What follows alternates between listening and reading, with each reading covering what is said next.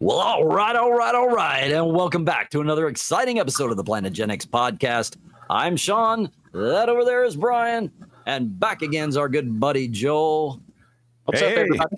Yeah. Thanks for having me. Yeah, man. Glad to have you back. Glad to have you both back. And here we are again. And in the midst of the Acolyte turmoil, I guess we should say, it's not getting any better. Yeah, I just hear nothing good coming from anybody. But before we get into everything, guys, please remember to hit that subscribe button, give us a thumbs up, give us a like, leave us a comment, help us out any way you can. It's free to subscribe, and always remember that it helps us out tremendously. So please, thank you so much for doing that. But yes, here we are. I wondered how long we would go with this Acolyte thing, but it just continues to keep building and building, right? Yeah, man. I mean, like, this episode just really just had no substance to it at all. I know we were talking earlier, and Joel desperately wants something positive to say about any of this, and I keep telling him, dude, stop worrying about saying anything positive. Just say what you have to say, because I don't know that there is much positive to say about it that we didn't try and say in the very, beginning with the first two episodes. Because, I thought I could find joy in it. And then, it just went down a path.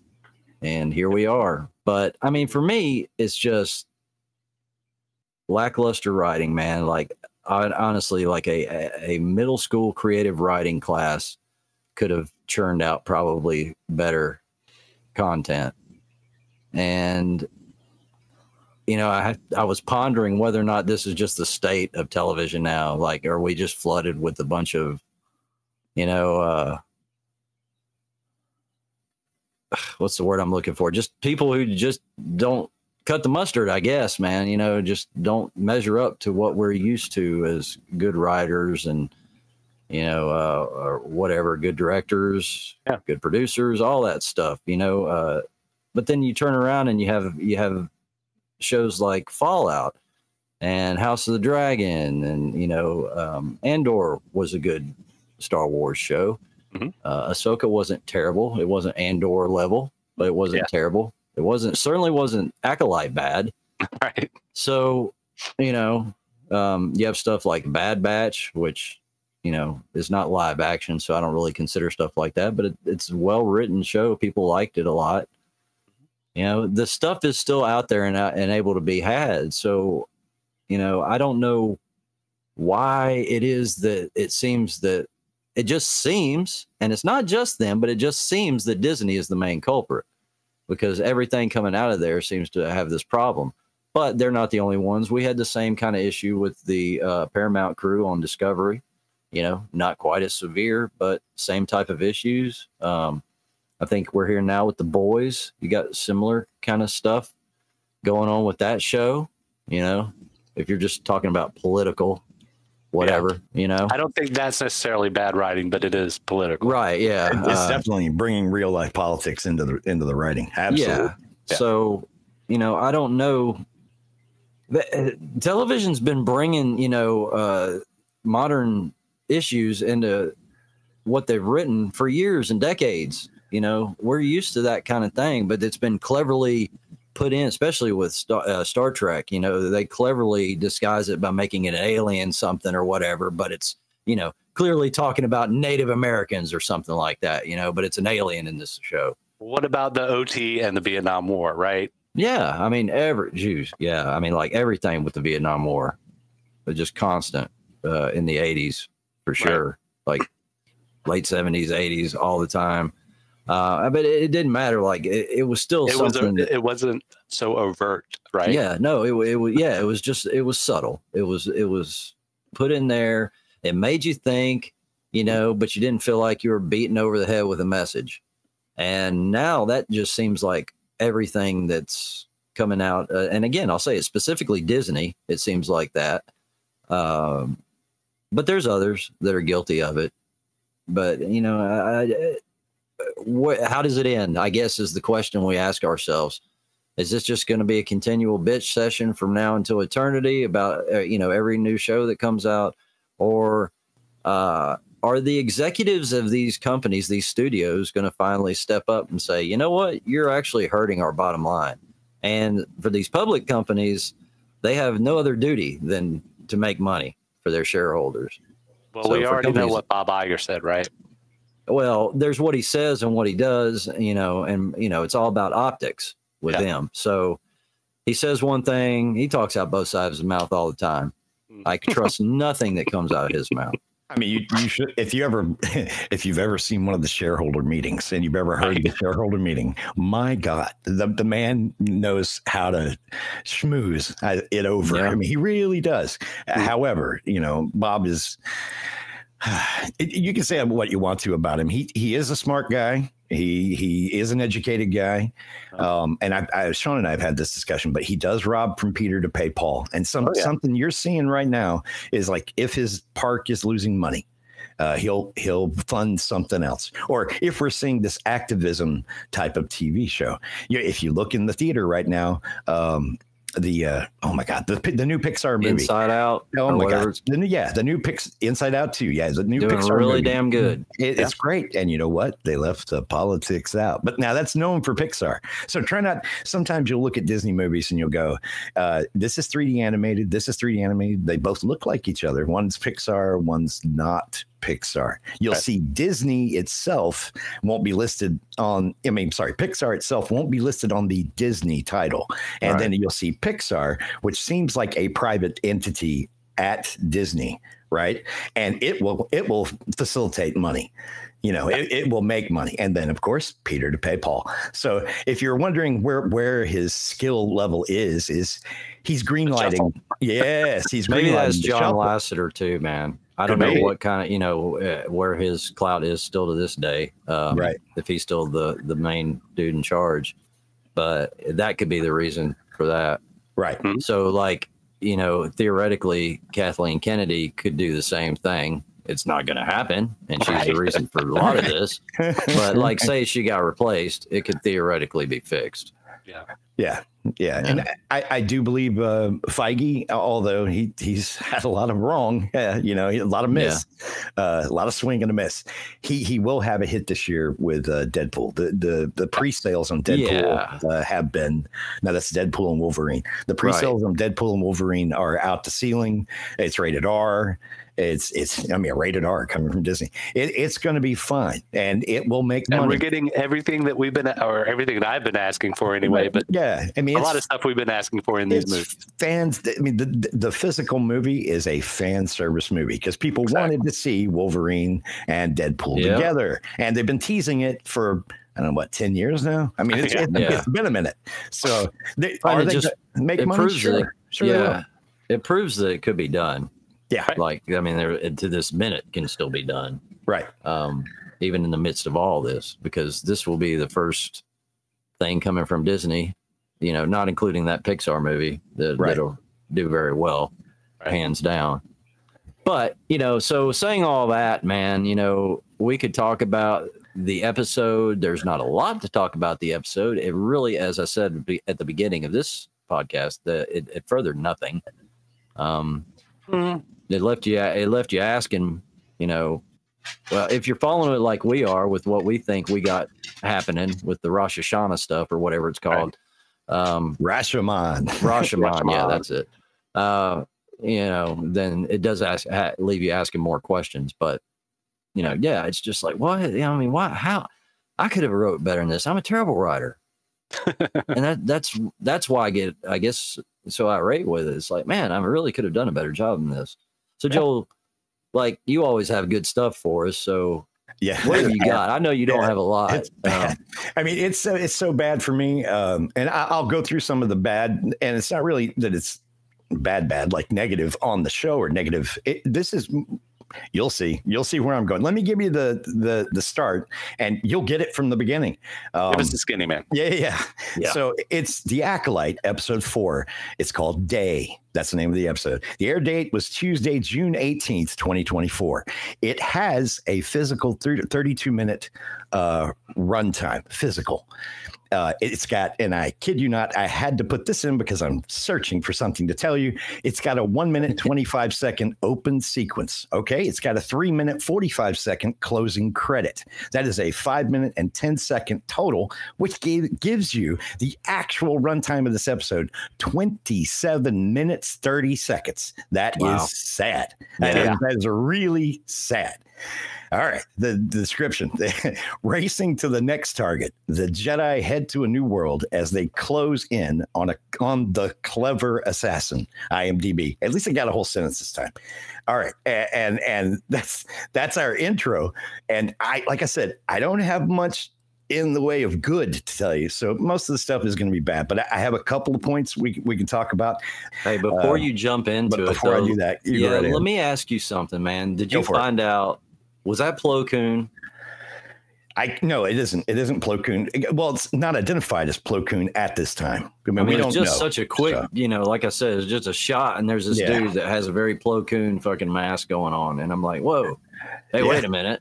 They already, which I'm sure you'll touch on, they already snuck Ki-Adi-Mundi in there, and we had to bring it up, but everybody and their brother is talking about it. So we're not going to bring you any big news there that you'll hear from us. I mean, they rewrote history for Ki-Adi-Mundi, and I know that Joel had a lot of stuff about the Wookieepedia thing.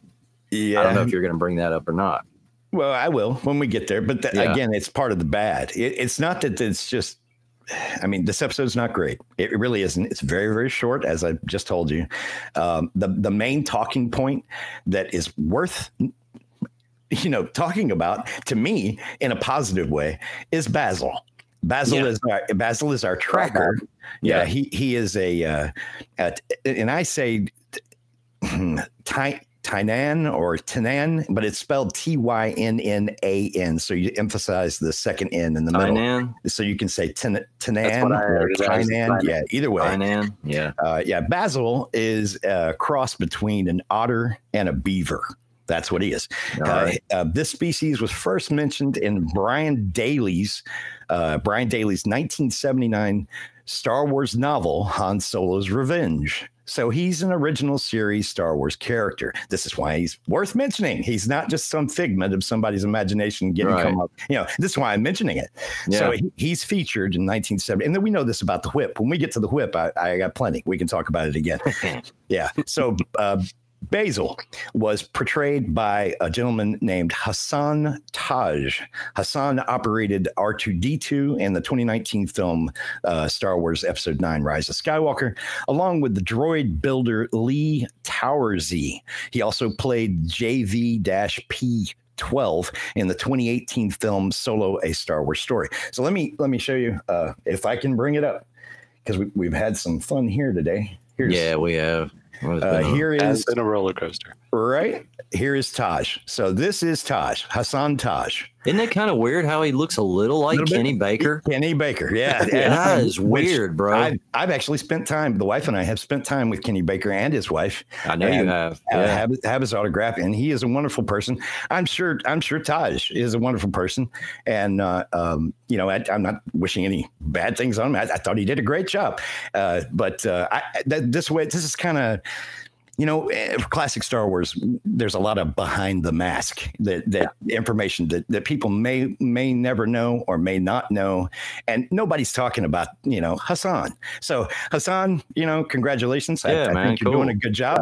Thumbs up from us. And I just think that's weird as hell how much he looks like Kenny Baker. It's just odd. Right. Wow. So that's Hassan. Now, I don't have... That I kid you not, that is the length of my positivity, and I thought it was pretty good positivity, Well, you notice he had the little uniform on that Asha said she didn't want to wear when they left, with the civilian robes. Yeah, and they both had to wear them. So I thought it was like, I don't know if you call them robes. It was more like, like not a spacesuit, but like a Buck Rogers dashing suit or something.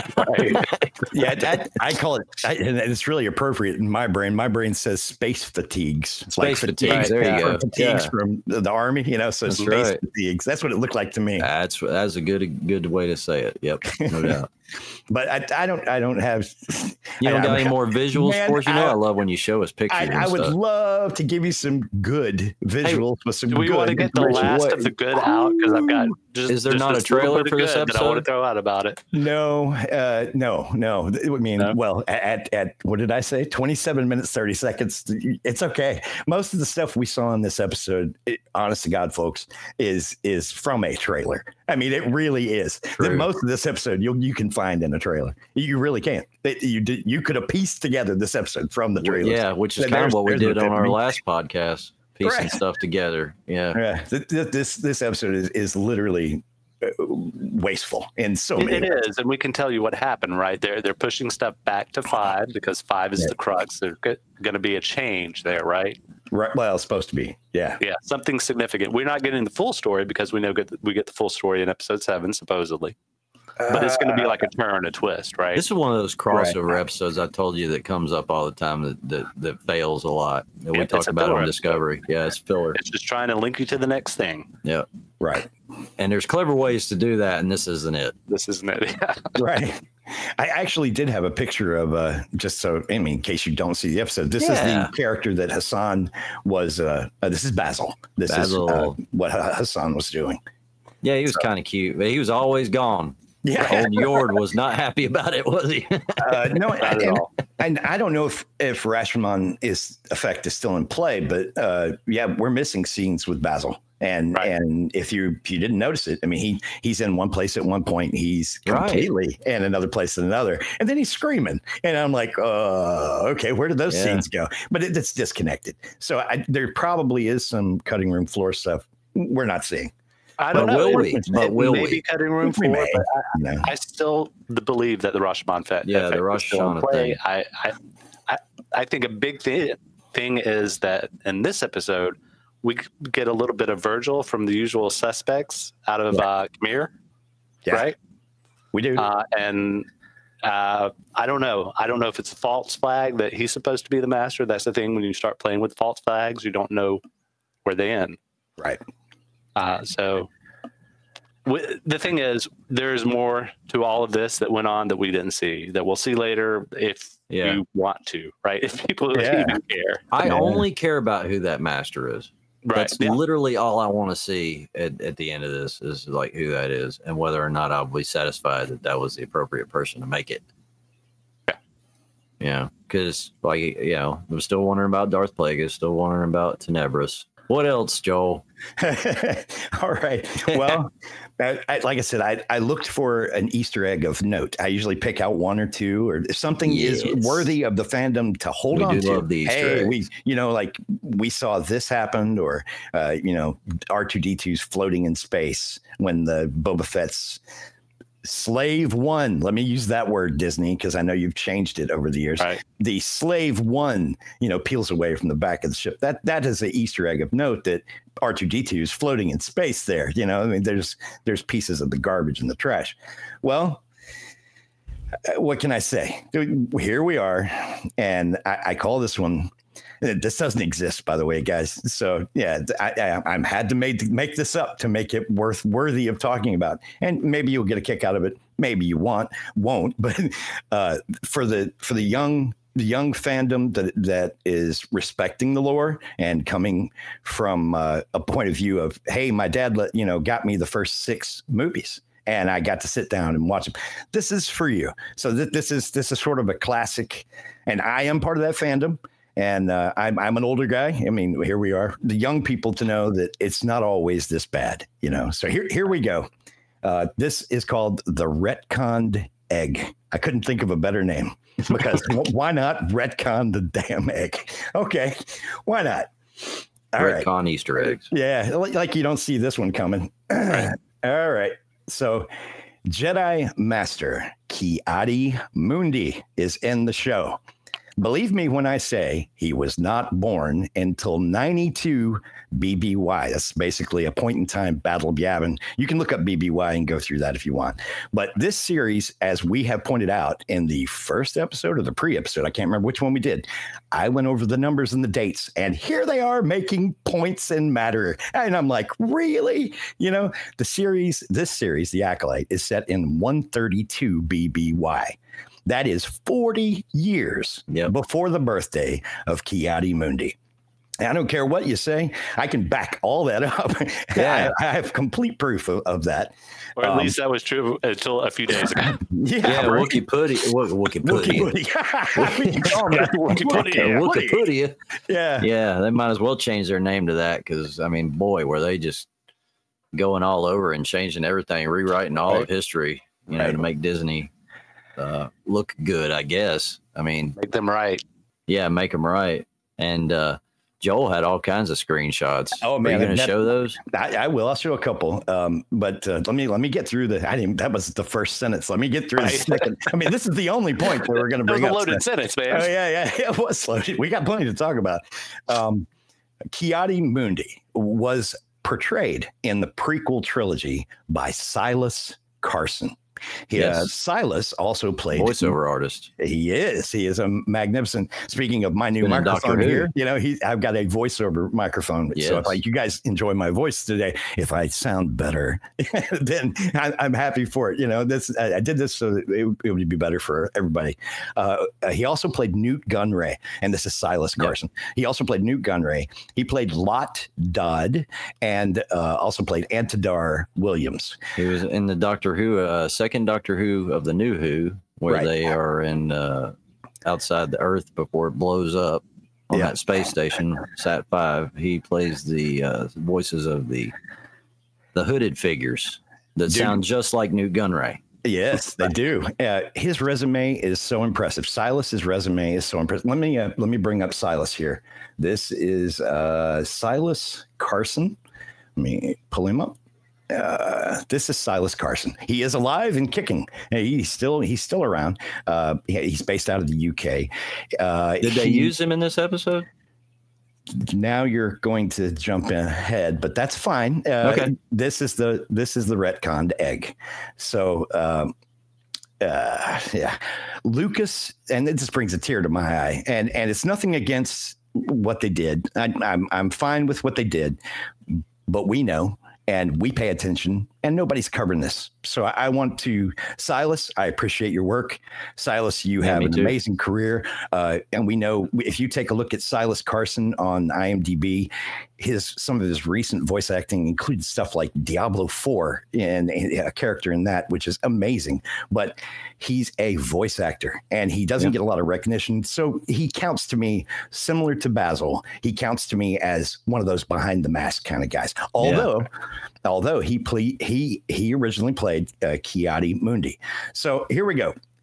Lucas, as in George Lucas, did not give Carson any backstory from which to build his performance as Mundi, but simply left it up to the actor to create his own backstory back then. Once the shooting of each film was completed, Carson did not know right away whether he would be returning for the next film.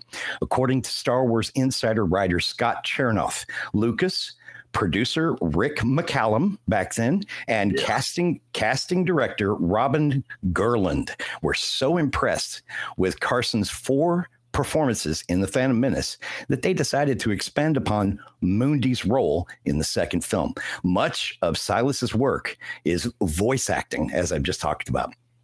He does actually have some movie roles. He is extremely popular in the movies and TV shows he is in.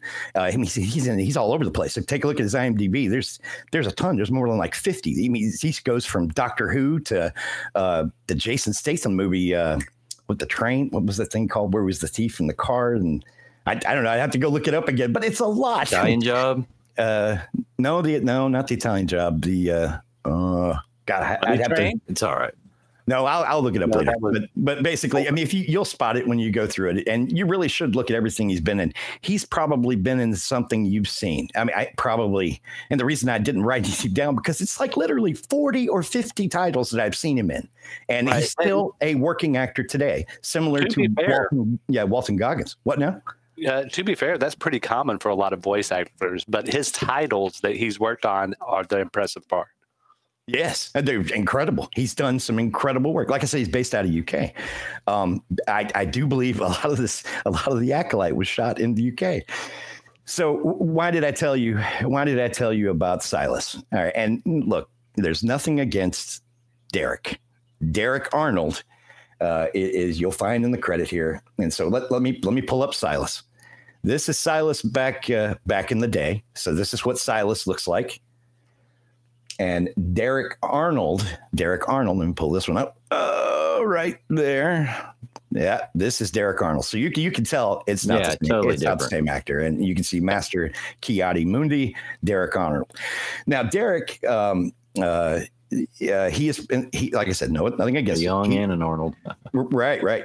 He is portrayed by Derek in, I think this might be Derek's first time portraying him. I think I'm not positive, but it's hard to tell with Wookieepedia and Wiki, and they don't really talk about these behind the mask characters. They should. The fandom is really proud of the behind the mask characters. These are the people you meet at the cons, and you don't have to pay $150 for their autograph. Just like our buddy John Anderson. Yeah. So you don't have to do this. I mean, we know people that don't charge this kind of money, for being that guy at the con, and he may not get a big following, and there might not be a lot of people at this table, but he was there. He was on the set. He can tell you things. If you ask him questions, most of these people are pretty cordial, and they're worth recognition. And I mean, we wouldn't know who Kenny Baker is or Anthony Daniels. You wouldn't care because they were behind a mask. You wouldn't know Peter Mayhew. You wouldn't know David Prowse. You wouldn't have an idea. You know how Sean brings up information about these past characters.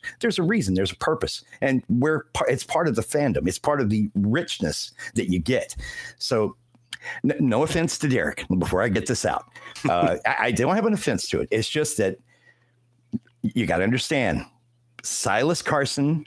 This was shot during COVID. Acolyte was shot during COVID. Silas is working. He's in the area. What a heck of an Easter egg it would have been to bring Silas back to do this little bit role. Yeah. Let him do it one more time. It would have been great. And somebody like me could have had a little tear going, or like Sean and say, hey, man, they brought Peter Mayhew back. He could barely walk, or God bless, he passed away. But you get my idea. If they brought him back to do one last thing, this kind of coup de grace, let him have it. I'm going to bring this picture back up. When I saw this, I was like, the one you just had up there. I was like, dude, is that even Ki-Adi-Mundi? I wasn't even sure because he doesn't even look like him. Yeah. I mean, this is the one Right. Yeah. And that's and this is the one we got. Yeah, it looks totally different. Like I was like, I think that's Ki-Adi, but I'm not sure. Right. And then later on, I thought I saw Plo Koon, so I didn't know what the hell was going on. It's okay. Ridiculous. All right, they wanted Yoda. It should have been Yoda. I mean, honestly, but Yoda's been completely cut off. They will not allow Yoda, or it could have been Plo Koon. That probably should have been the one it should have been. Let me get you through Derek. There we go. This is Derek, and you can kind of tell. I can switch these up. No, that's Derek. Yeah, so you can tell each other. Yeah, no. Yeah, Derek and Well, you can tell that's Derek. You can look at the face and go, oh, yeah, okay. Silas has a rich history with him and all the back things that he's done for sci-fi fantasy. And he has a lot going for him. Derek, on the other hand, he's kind of just in the start of his career. He's only done Star Wars stuff for Disney Star Wars. So here we go. Derek is an English puppeteer and an actor who worked as a creature and droid performer in Star Wars Episode 7, The Force Awakens. He also is he from Henson? I'm not sure. He also portrayed Laniver Villacham, the Lugabeast, along with Tom Wilton and Vober Dand in The Force Awakens. And Pow and the boar gullet in the 2016 anthology film Rogue One, A Star Wars Story. Arnold returned to the screen to play young Ki-Adi-Mundi in the 4th episode of The Acolyte. And both of these bits, the one from Silas and the one from Derek, they're both IMDb credit, is where I wanted to go with that. However, as you know, my God, the controversy is so bad, and I have to bring this up. So this is an original bit here, and this is the age of a I was going to say Sarian, and it may be Sarian, but that's what Ki-Adi-Mundi is. So if you take a look at this, this is the age defining graphic here, and they don't age that much. This leads me to believe, and this makes my brain waste this episode like a fire in space when I see the disrespect to such a classic, behind the mask actor. This makes my brain immediately say, okay, we're now in the past, and we are in a parallel universe in the past, and we're having a problem. And for me to be able to continue to watch this all the way through, my brain starts making things up like, how could this be possible? Is it possible that he is somehow longer living than the other Syrians? I'm just going with that. So is it possible that he can live longer? Forced vitality or something? Yeah, maybe he's got some non-aging abilities that we don't know about yet, that it's not talked about. And then, of course, I've heard it brought up, but it could be something as simple as they just wanted to put somebody in because they told them no to Yoda, and which I can prove that too. The writer for this episode, Claire Keachel, and I think I said that right. Claire really started doing some really bad things on Twitter and answering questions, I guess in an innocent way, but the way she answered them, it was bad. It wasn't good. She just let loose, and this was in the middle of the night. I was doing research at the time, and Twitter was launching. It was like 2. I got a picture of it. It's like 2 or 2:30 in the morning or something like that. And like Sean said, I am like many of you. When I was doing the research for this character, obviously I had Wookieepedia open. I obviously did. And Ki-Adi-Mundi, I had the pages open, and well, not pages. It was just one long strip. And as I'm doing it, I had multiple copies. I had like 3 windows of the same information, so I could keep his stats at the top, and then I would scroll down through the middle. And on the 3rd copy, I was looking for something we could talk about that was positive, right? And in the middle of the night, and doing all this, one of them had a cache failure, and I was like, "What is going on?" I hit refresh, and when I did, this happened. So I took a picture. I was like, unbelievable. And I don't know that you can read this, and blowing it up is going to be hard, but this is what the Wookieepedia used to say. So it's got a homeworld. It's born 93 BBY, and he died 19 BBY. Well, in less than like 30 minutes, this happened, and I was like, really? So we put this one up, and then here it is, and they've taken away his birth. They even changed the picture. Right. Yeah. They changed the picture, took away his birth. And I was like, come on, guys, what are you doing? And I literally have a folder because I was worried that I was going to have, maybe a power failure or a blip or something was going on with Wookieepedia. I didn't know the controversy was going to be happening at the time. So on my cached page, I tried to hit save. I tried to save the source and save the HTML and make a backup copy on my drive. I couldn't do it. It was crashing to the code. I had the 3rd page open. So 2 of my pages have crashed. So on the 3rd page that I had open, I said, screw it. And I pulled out, Windows Shift S and I just kept hitting Windows Shift S and scrolling down. And I've basically got 25 or 26 pictures of the complete history of Ki-Adi-Mundi on my drive. And I was like, okay, well, this will work. And sure enough, by the next morning, all hell broke loose. There was a big problem with different streamers, and it became a thing. So, yeah, here I was working on a retconned Easter egg idea, and then I was there at, I think it was 2:30 or 3 o'clock in the morning Central Standard Time, which is, and I was like, holy, what are they doing? This is really shameful for Wookieepedia to do this for professionalism purposes. And if they wanted to change history like this, in my personal opinion, you should have just had an addendum at the bottom, because watch this turn out to be, because there was a lot of good information, and I've got it. And I don't really care that you've changed it at this point, because I've got it. But somebody 10 years from now looking it up, they won't know that this was an addendum. Right. To the story, and that prior to the Acolyte, which no one refers to anymore, no one likes, and everyone retcons from Star Wars, because that's what I'm feeling, and so is everybody else. We just want to remove this thing from existence at this point. It's caused nothing but hate and PR disasters that are hateful. And like I said, I'm struggling to find something positive to say. So as Sean said, shame on you last time, Wookieepedia, you should be ashamed of what you've done. You should have just had an addendum at the bottom and told, this is a revision for the Acolyte show, and it is saying, blah, blah, blah, his age is this or his age is that. And you should stick with that. And you should not play with history of the fandom, because if you do, if you make the fandom mad, there will be no Wookieepedia left. You'll certainly be removed, and somebody else will open the site that's more accurate than yours. And that will happen if you continue down this path. You need, as a political source for a fandom, you really do need to attempt to stay neutral and stay out of it. And you don't need to have any kind of bad actors that sway you one side or the other. You need to stay professional. And that's my personal opinion. That's it, guys. That's my whole bit. I don't have anything else outside of the amazing mass amount of negativity.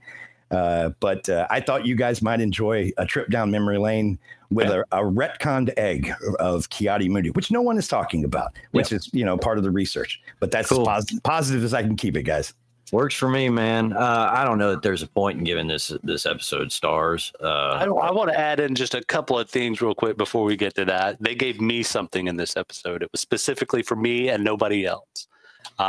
If you're getting bored with the episode, you could start doing this drinking game that I'm doing.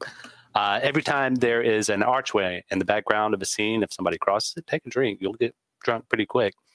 They gave me one shot out of about 5 or 6 where Jackie and Osha were talking, where there was nobody walking across the corridor. That was for me. Thank you. Whatever. So far as positivity, I did appreciate the nods to Dagobah and Endor that I saw in some of the shots that we had on Keldor, but also that they gave us the rest of it, right? It wasn't just these nods. Unfortunately, that's only positive I have to say about it. Yeah, I saw nothing good out of it. So, I mean, I'll kick off with the stars. Half a star. Yeah, I mean, it's going to get 0 from me again. I mean, 0. The only reason I gave the last episode 1 star is because of the Rashomon effect and film school. So yeah, absolutely. This series is seriously lowering my IQ, and I'm having a lot of problem with a lot of this stuff. I'm struggling to find good stuff. Oh, there was one amazing thing that everybody missed and nobody talked about. Which one? That shot that was good in the volume where they used the mist and fog to correct the issues that they have with those shots. Right? Which one? The Fallout? What do you know? Are you talking about? You're talking about the. They had a shot.